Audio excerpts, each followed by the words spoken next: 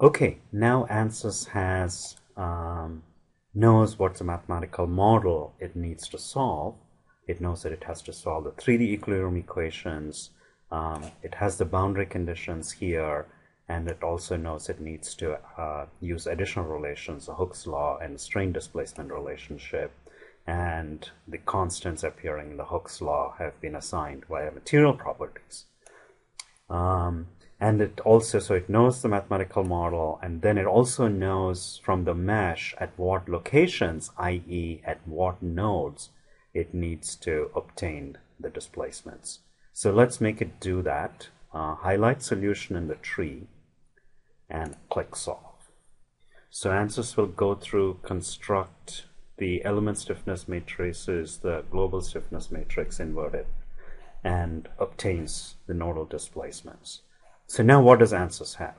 If I go to the mesh and zoom in, so let me pin this, and if I zoom in here, okay, so let me look at a view like that, and so it has the displacements at the nodes.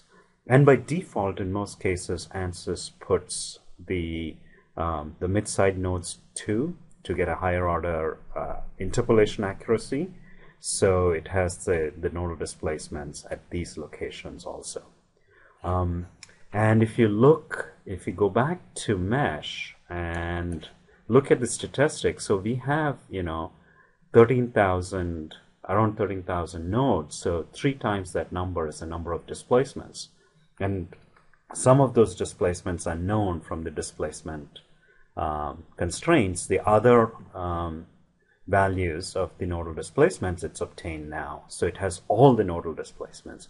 And everything else we look at is going to be constructed from these nodal displacements. And that's an important point to keep in mind. So I'll go back, I'll say fit to view, and I will save the project.